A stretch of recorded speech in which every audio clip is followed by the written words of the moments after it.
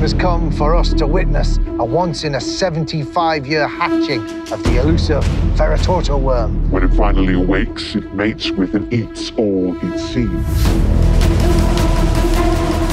The time has come!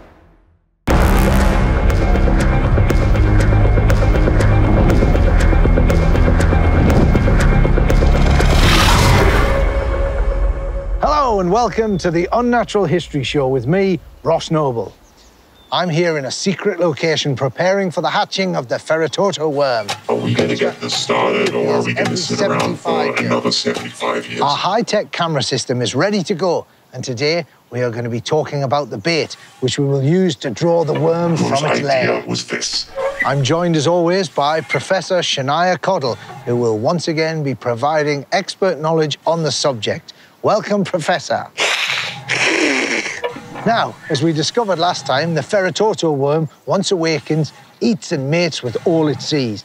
Could you break that down in simple terms, please, Professor? Surface, screw, scoff, slither, stop.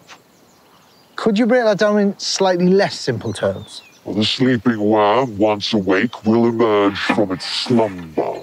It's bloody madness. Once awake, for the safety of the wider public, we will have an individual who will be designated to be mated with.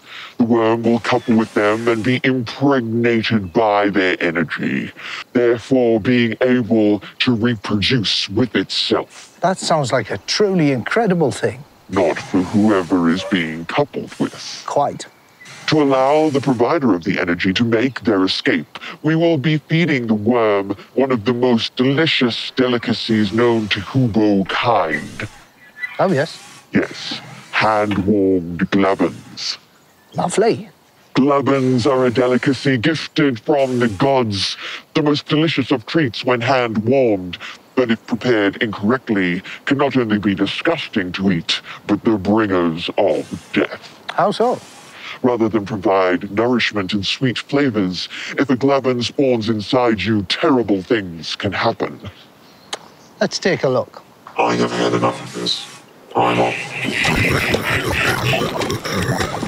Good Lord. Now, I believe we have a glabbon here for us to have a look at. You are a true believer, a keeper of the faith, because yes, we do have one here. You will need to put on your protective clothing. Yes, of course. That on there. The goggles on. And then, right, shall we? So, this is a glabbon. Yes. Now, I notice you're not wearing your protective clothing. Are you immune to the powers of the glabbon? No, I just can't be asked. Okay, fair enough. The extraordinary thing about a glabbon is that when it licks someone, it takes on the speech patterns of the person it licked. This one licked a mortgage advisor. For 30 years, mortgage brokers build their businesses on a recurring income. You know what? I can't wait to see it being fed to a hungry, angry worm. The rising is nigh. To summarise, getting a commission refund. Right, well, we've just got time to do some of your messages. Let's see what we've got here. We've got, first one comes in from Butlers 100. I don't know if that's a butler who works for a butler or whether it's somebody who works for somebody called, but I don't know. Anyway, unless, of course, it's the, it's a really well-respected butler who's like the butler's butler. Human scum. Okay. Well, anyway, Butler's Butler 100, he says, is it possible to become enchanted through contact with artifacts in an antique store? He says here that he recently rubbed an old glass bottle for a laugh and made a wish. The wish came true, and that very afternoon, and he believes the magic could somehow be involved. Professor? No. Okay, thank you for that. Join us next time when we will be discussing Pingbobs, whose job it is to warm the glabbons by hand in preparation for feeding to the Ferrototo worm.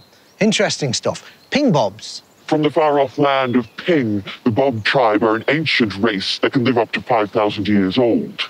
They, out of pure boredom, tamed the Glabbons and are the keepers of those creatures. They hold the secrets and are a proud and honorable people. Right, let's have a look. Ugh, What? I can't hide it. They are creepy little baby men. They freak me out. Okay, well, we will also be meeting the special individual who has been chosen for the beast to mate with once it appears from the ground. I know how you feel. They keep me in the dark, too. Looks like you're getting thrown to a randy beast. Well, that's all we've got time for today. Thank you for joining us. Thank you, Professor. Goodbye.